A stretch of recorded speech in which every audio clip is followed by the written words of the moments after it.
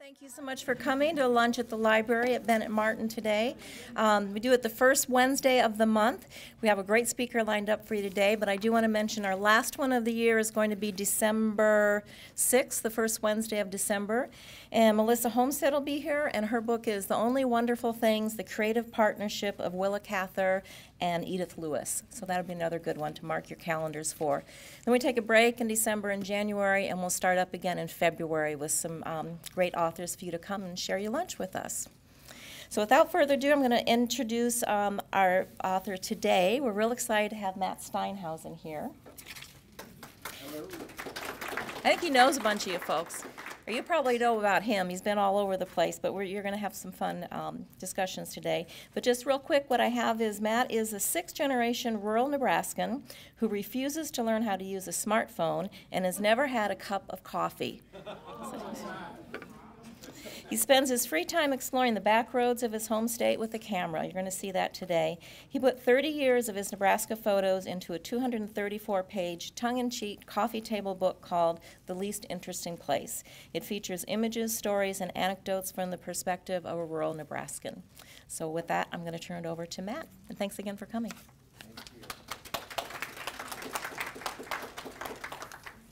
Thank you, everyone. I'm honored to be here, and I want to thank the Nebraska Literary Heritage Association and Lincoln City Libraries for hosting this event and inviting me to be here, and also for bringing me some food. I also want to thank Leslie, who just introduced me. If you don't know, Leslie operates Francie and Finch Bookshop at right just a block to the west of here. A block, 2 blocks? Around the corner. And the reason I'm so thankful for Leslie is because she's a supporter of readers, writers, and publishers, and she puts a lot of effort into getting the works of local authors out there. And it's thanks to Leslie that I got a lot of publicity for my book, and it's partly thanks to Leslie that I'm here today. So thank you, Leslie, and thanks for all you do for the literary community.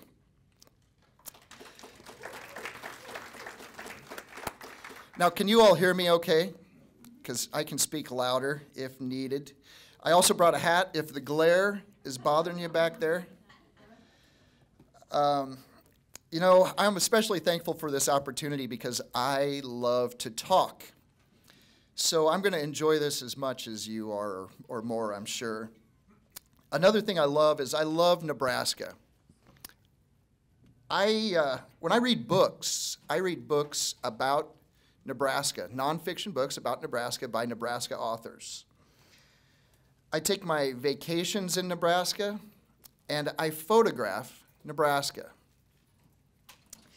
In fact, I can't remember the last time I was outside of the borders of Nebraska. It's been the better part of a decade, I'm pretty sure. So I'm a bit of a homebody.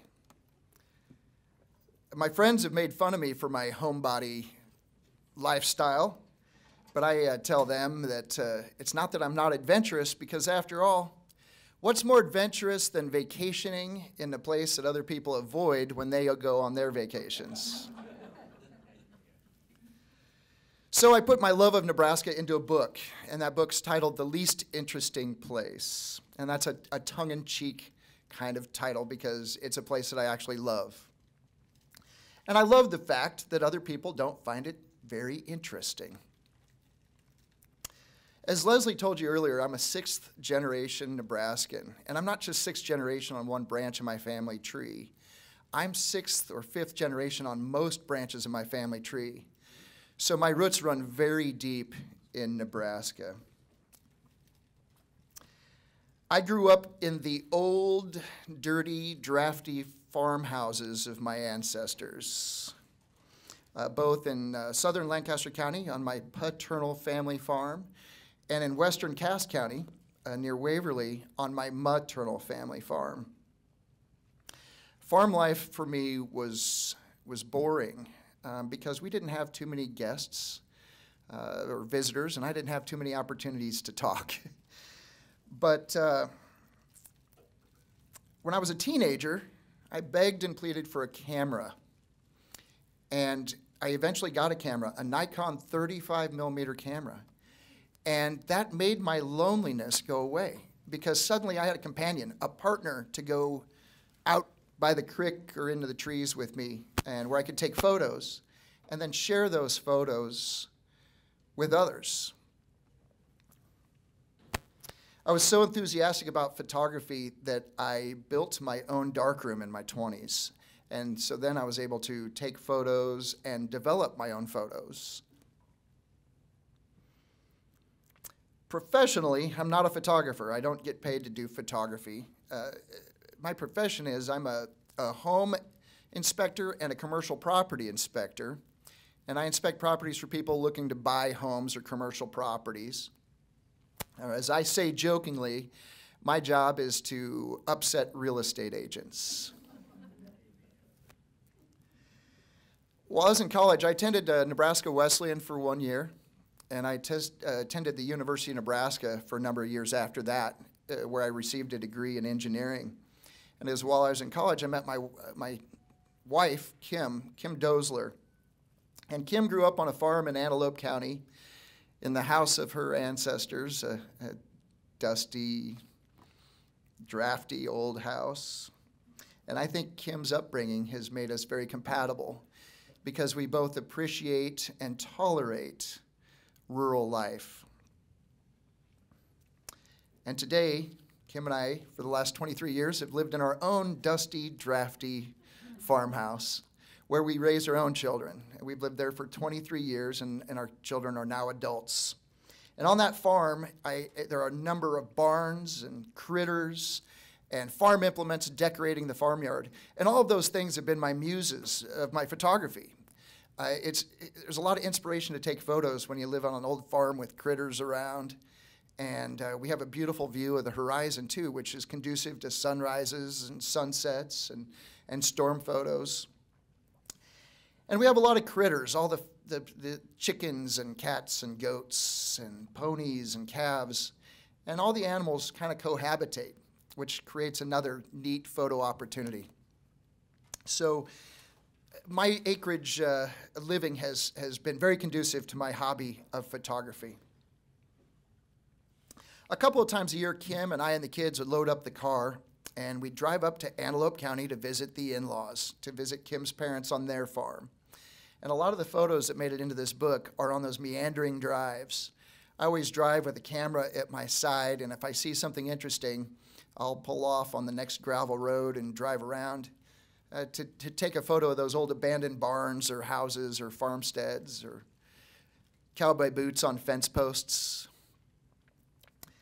It was on those journeys, one of those journeys, that I took the photo that's on the cover of the book. The story behind that is when we'd get to my in-laws' house, my father-in-law, Butch, would often offer me to go for a ride in his pickup, and I'd bring my camera, and we'd visit neighborhood farmsteads and small towns and churches and cemeteries. And I'd take photos, and he'd tell me stories about the places. And the place on the cover of this book, the house, the story he told me about that house is that the locals all called it the Rat Farm or the Rat House. And it wasn't because the family who lived there had the last name of Rat. It was because rats got into their granary and ate their seed and feed, which took away the provisions they needed to get through the next year of farming. And so they were forced to leave that house. And it's been abandoned since. One of the other incentives, I think, behind them leaving that house is it was on a hill in the middle of nowhere, and there were no public roads within about a mile of the place. And I imagine they had to have been pretty lonely and pretty windblown, because today, if you'd visit the same site as the location of that house, I don't know if you can see it here. If you visit this site today, the house is blown over, and there's wind turbines all around it because those wind turbines are capturing the energy from those constant winds of that area.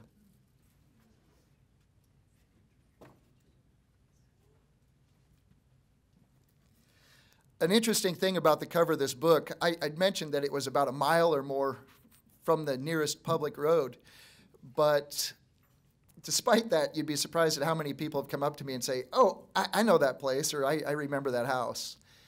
Well, they don't. They haven't seen that house, but it's a house that reminds people of another abandoned house they've seen at some point in their lives. And that's one of the cool parts about this book.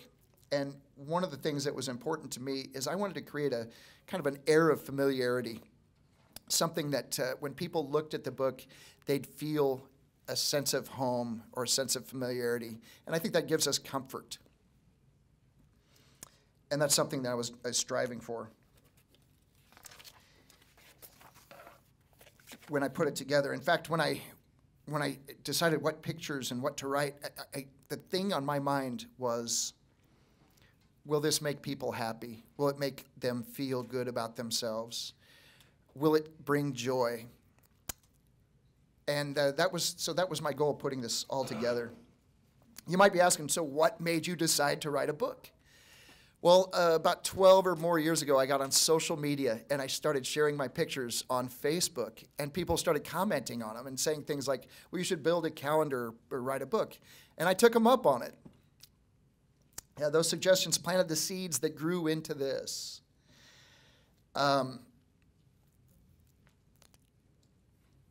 I didn't know what I was doing, though. And I think I'm going to give you a little background on me. I attended college, and the last English class I took, I got a D+. I avoided literature except for the sports page back in my teens and 20s.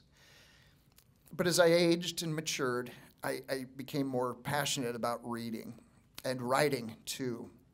And I think it's a lesson that we can change as we grow, because I will assure you that the teachers I had 30-some years ago would have never believed that I'd be standing here and talking about being an author of a book in front of you people.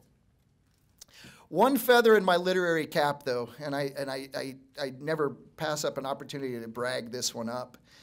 When I was a freshman in college, I went to Wesleyan, and I had an English class with William Clefcorn, the former state poet laureate. And in our final project of the semester, he gave us the opportunity to write in any style that we'd learned that year. And one of the styles we learned was poetry. So I wrote a poem because I wanted to be judged by the best. And I got a B+. Yeah, thank you. So I've always been honored by that. And Bill Clefcorn was a great guy and a great Nebraskan, but I think it's important to note that he was born in Kansas. So you might be asking, why did you come up with the title, The Least Interesting Place? And the fact of the matter is, I didn't have a theme when I started writing a book. I didn't know what I was going to be, Nebraska pictures. I had no idea, but I read an article in the Journal-Star once about a marketing firm who'd been studying places that people are interested in traveling to, and they had determined 4 years in a row, they had determined that Nebraska ranked 50th out of 50 when it came to states where people were interested in traveling. And that sparked a light bulb in my brain, and I thought, the least interesting place. Because I think, and I've always thought, that Nebraska should embrace all of the things we don't have. And that's a lot of tourists and amusement parks and power lines. So that's how I came up with the title. And I was pretty proud of myself. But not long after I came up with that title, the Nebraska Tourism Department announced their campaign, Honestly, It's Not for Everyone. I was shocked and hurt because I felt it compromised the originality of my idea. I was also angry because they hired a marketing firm from Colorado and paid them a lot of money to come up with that self-deprecating description. So I shelved the project. This book was done until early 2020. And you guys might remember what happened. We kind of got stuck in our houses. I'd also been asked to decorate a physician's office with my photography. And so it forced me to go through 20 plus years of my photography. of my photos and choose a couple hundred of the best ones. And through that process, I was re-inspired to put this book together. So the next step was I needed a publisher. So I went to University of Nebraska Press because they were a natural fit. I read books published by the University of Nebraska Press. I'm a Nebraskan who graduated from the University of Nebraska, and I wrote a book about Nebraska. And I was rejected. There is no better motivation than rejection. And I spent the next 2 months working 12 hours a day, making sure that the people from the University of Nebraska Press would wish they wouldn't have rejected me. Now, I don't think that's the case, but I convinced myself of it, and that really motivated me. So during the pandemic, I worked side by side with my wife while she was working from home and I was working from home, and our internet was so poor in our old drafty, dusty farmhouse. It was going through an old phone line, and we had to be next to the modem and plugged into it to make our computers work. So we were literally elbow to elbow for 6 months while I put this book together. But being next to someone else who's working and clicking on that keyboard is kind of motivating because she didn't take breaks and I didn't take breaks, and we motivated each other. And it was a lot of fun. And it was a great opportunity for us to work together because normally she'd been going into an office. So we got to work together, and we got to learn how to tolerate each other even more.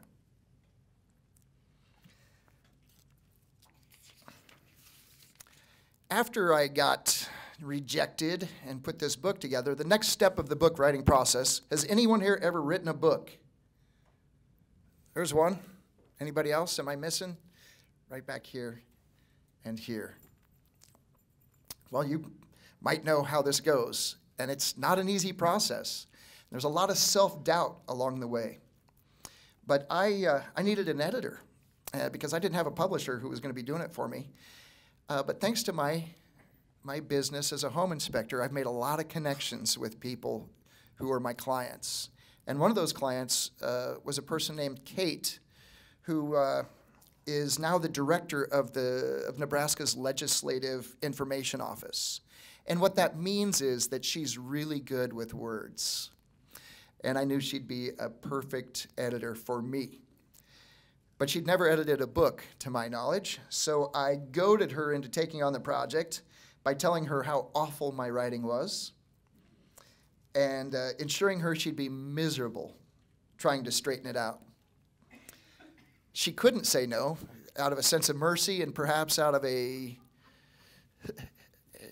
perverse sense of curiosity just to see how bad my writing was.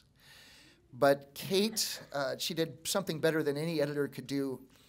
She made suggestions on how to improve my writing without crushing my ego. And she didn't actually edit my book. She just said the things that I could do better and pointed out she did some proofreading too. As a consequence of her work, I think when you read this book, you hear my voice. And I'm very thankful for all the things Kate's done for me. And it's also important to note, she's very modest, so she probably wouldn't appreciate me talking about her. But she's been woefully undercompensated. She wouldn't take money, so I've had to give her books and gift cards and those kinds of things. And to this day, I've never compensated her fully. The next step in the book writing process, after getting it completed and edited, is finding a printer. And remember, I didn't have a publisher, and I certainly didn't have a printer. So I started looking around for printers, and then another conversation with a former inspection client and friend named Brian. He referred me to a friend of his named Martin Pugh. And Martin's in attendance here today. Martin, would you raise your hand? Thank you. Martin is with Marathon Press of Norfolk. And fortunately, Martin lives in Lincoln, but he makes a trek up to Norfolk occasionally to he's kind of their eyes and ears in Lincoln and a representative here in town that goes up there. And that made it very convenient for me because I could give my projects to Martin. He could go up, get a proof printed, and bring it down here and show it to me. And I couldn't have been happier to have a printing company print this book by a Nebraskan, edited by a Nebraskan, written about Nebraska, and printed in Nebraska. So Norfolk Press was perfect, and they really went out of their way for me to create exactly what I wanted. And Martin has been my right-hand man, and I want to give him a lot of credit for all the help he's given me. It's been a fun relationship, and I'm happy to call him proud to call him a friend. So we got the books printed, and it was the end of mid to late 2020. And recall, the pandemic was still we were shut down at the time. And I didn't have any plan for marketing or distribution. I had no plan, but I had a ton of books in the back of my truck. And on my way back home to Lincoln from Norfolk, I stopped by Bone Creek Museum in David City because they're an agrarian museum of art. And I was inspired by a lot of the art I saw there. And so I stopped at the museum, and I went to their little office they have there and gift shop, and I brought my book in and asked if they'd be willing to sell it. And they said, no, we only sell the works of exhibitors. So so you can imagine the rejection I'm feeling. I didn't get a publisher. The first place I go to sell my book, where I'm convinced it's a perfect fit, they turned me down. But I left a book behind on the counter for the people in the gift shop to read. And I also wanted the curator of the museum to see the book because she'd written a book that I was a fan of about Dale Nichols, who's a great artist and also an artist who painted the same kinds of things I try to photograph. So that book sat on the counter of the gift shop, and the day or two later, I got a phone call from Bone Creek Museum that said, next time you're in town, bring about 5 books, because we sold 5 of your books just sitting here on the countertop.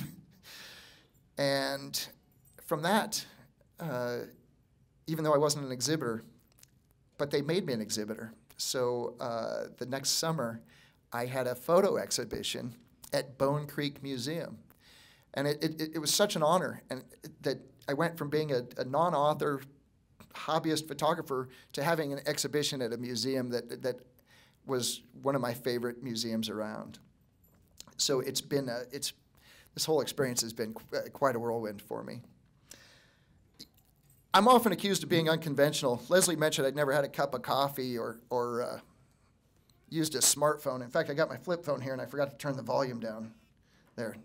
I'm glad no one's called. So marketing the book, one of my goals was, I'm going to take advantage of my unconventional style.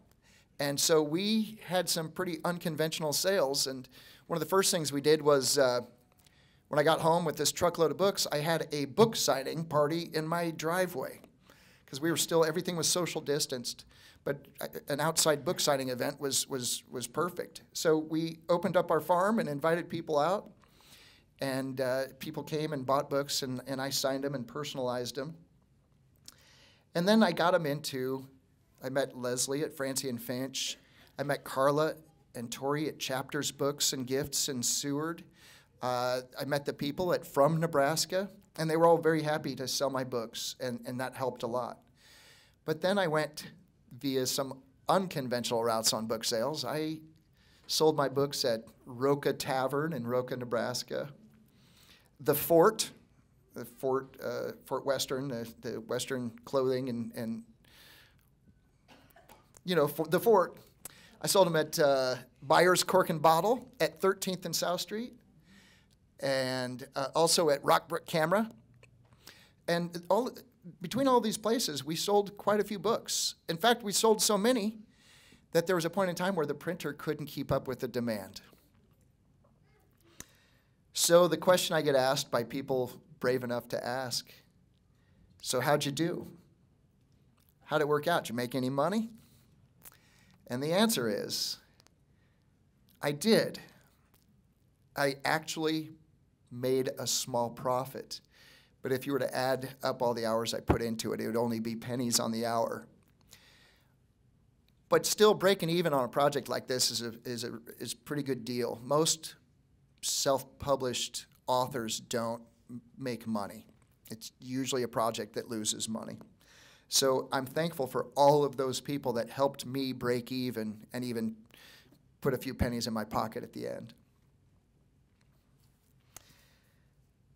I think part of the reason I was able to break even or make a little money is because it was the perfect storm. My book got printed during the pandemic, and we were all realizing we weren't going to be able to get together with our families for Thanksgiving, and that our cousins and sisters and brothers and other relatives out of state weren't going to be coming to visit us for Christmas. And so people started buying my books for gifts. And also, we were stuck in our homes. We needed to be entertained. And the book gave us a little window outside of our window. And as a part of my unconventional gimmick that went along with shipping books, I started shipping them wrapped in Runza wrappers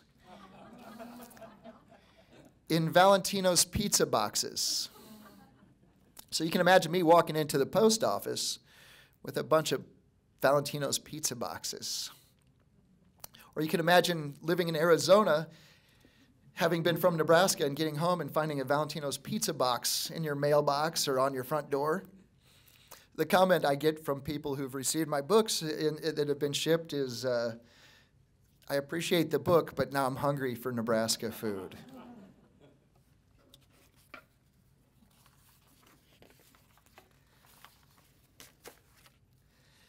One of the methods of putting this book together, tools can be used in good and bad ways, and social media is often used in a very negative way, but I try to use social media in a constructive way. And I used social media, my friends and other followers, as a test audience or focus group to help me decide what to write about or what pictures to put in the book. And so that was another one of the, that's a half hour. I'll be taking questions in a little bit. But anyway, I used social media constructively to help give me ideas about what to write about. And in fact, I used social media to ask my friends what I should talk about today. And one of those suggestions was to talk about the pizza boxes and sending books to friends and family who were overseas or out of state and couldn't be here to celebrate with us during the pandemic. In fact, the books have gone all the way to Germany and Belgium and New Zealand and France.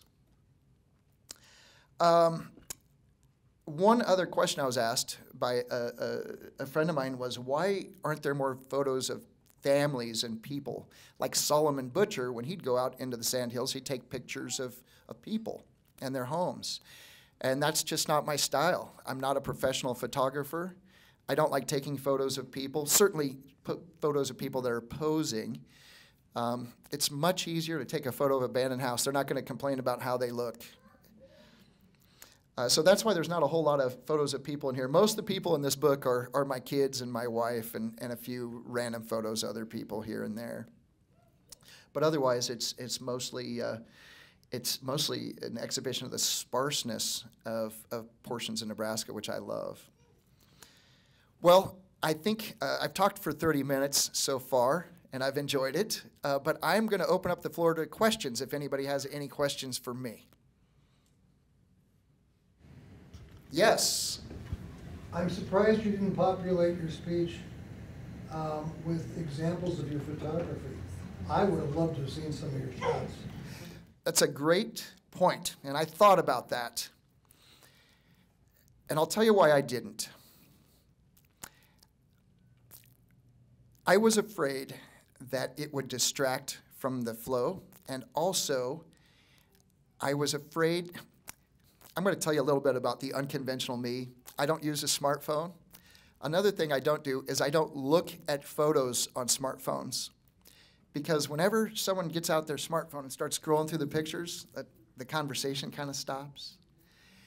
And so I didn't want to do that. Now, it might have been a mistake on my part, but I also thought that by not showing the photos, it'd make you folks curious to page through the book.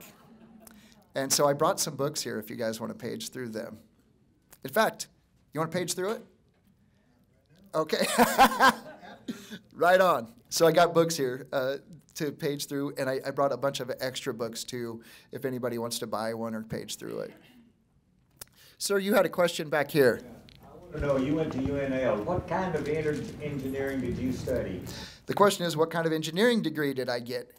I received a construction management degree, and I was the last graduate from the construction management department that could still use that degree to become a professional engineer.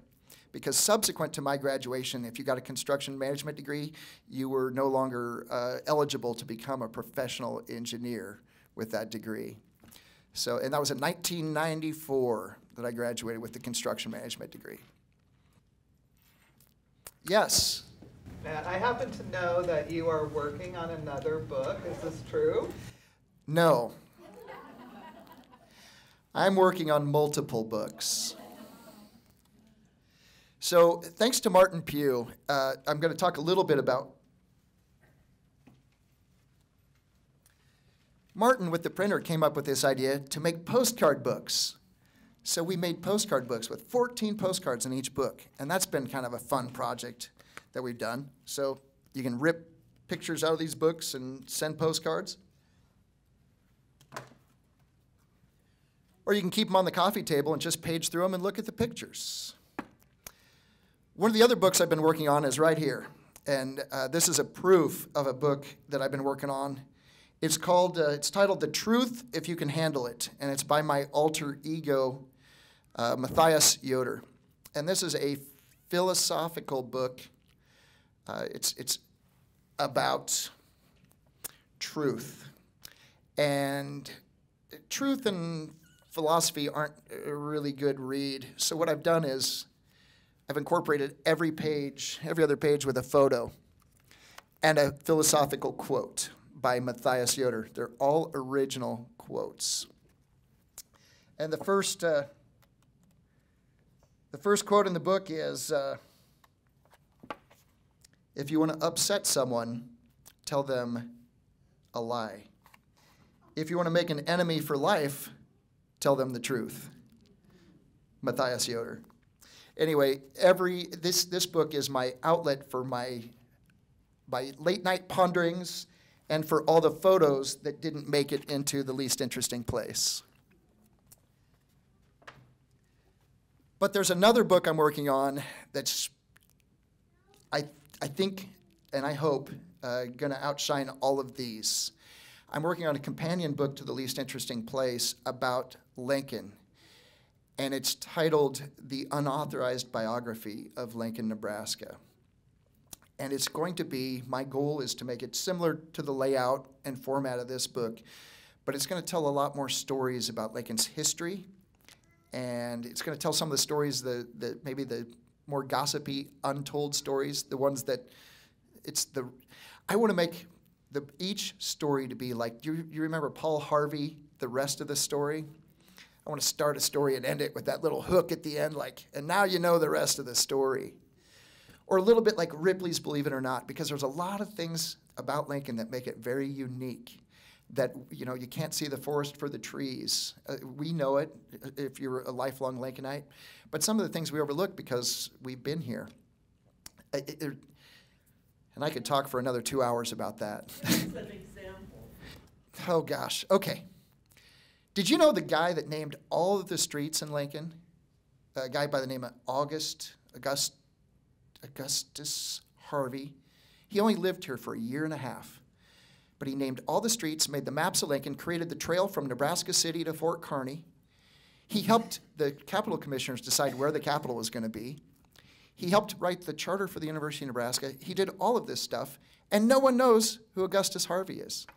Another interesting thing about Augustus Harvey is he was from Nebraska City and was imprisoned when he went out intoxicated in the street and dragged the American flag through the mud because he was mad that a Democrat had, or excuse me, I get my parties mixed up because back then the parties were kind of switched around, if you know what I'm saying. He was a Democrat, but he was mad that Abraham Lincoln had become president of the United States, but he was a pro-slavery Democrat, which the Democrats were at the time. Another interesting thing, I don't know if anybody knows about this, but the University of Nebraska was considered one of the most elite educational institutions west of the Mississippi River. And I could go on and on about that, but that's another unique thing about Lincoln. The Capitol, I don't think most people realize what a unique structure that was at the time it was built. You kind of caught me off guard. Do you guys know the story about Thomas Jefferson Fitzpatrick, the book collector? He collected so many books. He was a professor at the university. Jim McKee tells this story. He collected so many books that he had almost 100 ton of books in his house and his neighboring house and in a barn at a family member. And when he died, nobody would take his books. And it turns out he was able to find someone that his estate found someone that would, a book collector that brokered them. And it turned out his book collection was full of original first print Mormon books, diaries, journals, articles that are worth in the millions of dollars today, cumulatively. That's another interesting thing about Lincoln that very few people know about, and I'm really looking forward to telling that story. Go ahead, yes. What was your criteria for selecting the pictures for your first book? I picked my favorites first, and then I showed them to friends and family. And then, are you familiar with Innovative Pain and Spine here in town? I gave them a couple hundred books to choose from. A couple hundred photos to choose from because they were looking to decorate their office. And they chose about 50 photos and I figured if it was good enough for them to hang in their office, it was good enough for the book. So if any of you have been to Innovative Pain and Spine out near 56th and Pine Lake, the office is decorated with my photos. Are there any more questions? Yes? What is it about the state of Nebraska that fascinates you? What is it about Nebraska that fascinates me? When I was growing up, all my friends couldn't wait to get away from here. And I thought that was weird because I loved it. And I was fascinated about why do I love it and no one else seems to. And I think that's just kind of been forever in my head. Like, what is it about Nebraska that I enjoy? Is it the people? Is it the scenery?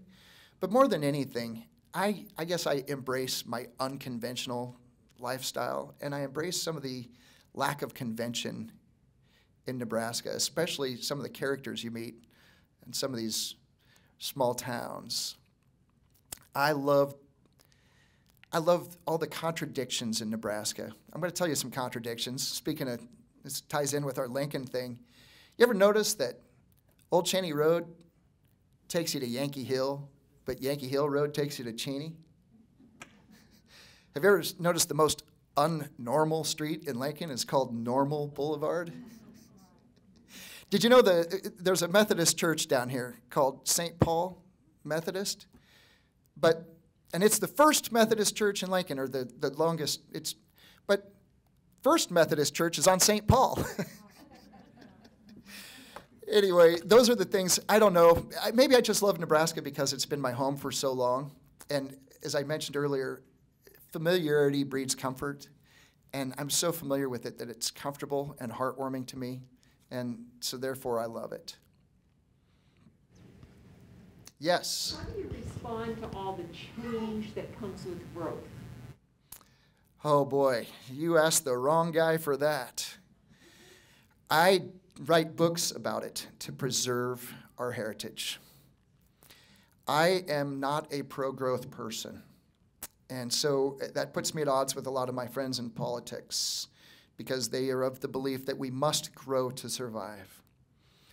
I'm of the belief that I think we can survive without growing if we embrace what we have and take care of what we have and we're not as wasteful. I wasn't a real big fan of this skyscraper that's allegedly going in down on 9th Street or the demolition of Pershing. I understand progress is necessary, but oftentimes a few years after we tear down a building, we realize, oh boy, we could have used that. I wish we could have found a way to preserve that, and I'm a preservation kind of guy. So how I respond to it, I literally write books and take photos because that's my way of saving the past. I also preserve old houses and old barns. So I'm a big fan of trying to keep the old stuff around, no matter how dusty and drafty it might be. In fact, some of you might know, I'm restoring an old limestone house that was built before Nebraska was a state, down between Sprague and Roca, because I just I can't stand to see something like that be lost. It's not healthy, trust me, trying to save everything. Yes? Have you ever thought about photographing churches? There's an awful lot of beautiful churches in small towns. In fact, there's a chapter in this book dedicated to the spires of Nebraska, and the spires being churches and the government buildings, courthouses. What I want to do, and this is a goal if I ever can retire, I want to go to all 93 counties and photograph courthouses and document some of the stories behind the courthouses, the art in the courthouses and the stories, and I want to document each little prison or holding cell in the courthouses and see what kind of interesting stories go along with them. Now, I was going to title the book 93, because there's 93 counties, but my understanding is some counties share courthouses, so it wouldn't actually be 93, but anyway, that's something I've gone around and taken photos of a lot of churches, and a lot of them are in here, inside and outside, because I find churches fascinating. When I was a kid, I'd walked into a church and I'd say, wow, God is all around me. And then I got an engineering degree, and I walk into churches and I say, wow, this must have been challenging to build. So churches are a fascination of mine. Hey, I don't see any more hands in the air. Yes? I have a daughter-in-law who was raised in northern Minnesota, went to school at the University of Nebraska, North Dakota, and her husband got a job here in Lincoln, and she moved down here. They moved down here, and about the first 6 to 8, 12 months, I can't remember exactly, she said, I never want to live in Nebraska anymore, period. She did, your daughter? My daughter-in-law. Daughter-in-law, and she hates Nebraska. No, let me tell you, I haven't finished my story. That was after about 6, 8, 12, 15 months, I can't remember. But anyhow, today, if you talk to her, she said, I never wanted to leave Nebraska. It's an acquired taste. It is an acquired taste. I agree. I think that a lot of people find that. A lot of people, my friends who've moved away, came back because they realized how much they really appreciated it here. One quick thing about this book, and then I'll close out. What was fascinating to me after people started reading it was one of the most common comments I got was, I laughed and I cried. I didn't write anything in there that would intentionally make someone cry. But I think what happened is the book it reminded people of their love of their home state. And that really, it really made me feel good about what I did here. And it made me feel good that I was able to share that with other Nebraskans and help them appreciate this place. And maybe help them appreciate our legacy. Thank you all for having me. Thank you. And thanks for coming. This is a great crowd. Thank you. I just want to say thank you, Matt, for sharing your love of Nebraska with everyone here, with a room of Nebraskans. I am in no way a native of Nebraska, and I've been here less than a year, but it's hearing stories like this that make me proud to be a Nebraskan now and makes me feel like I can call this home. So thank you for sharing that with us. And on behalf of Lincoln City Libraries, on behalf of NLHA, and the Heritage Room of Nebraska Authors, I want to thank you for your time and give you a little something for sharing this with us today. Thank you so much. Thank you. You, thank you, Amber.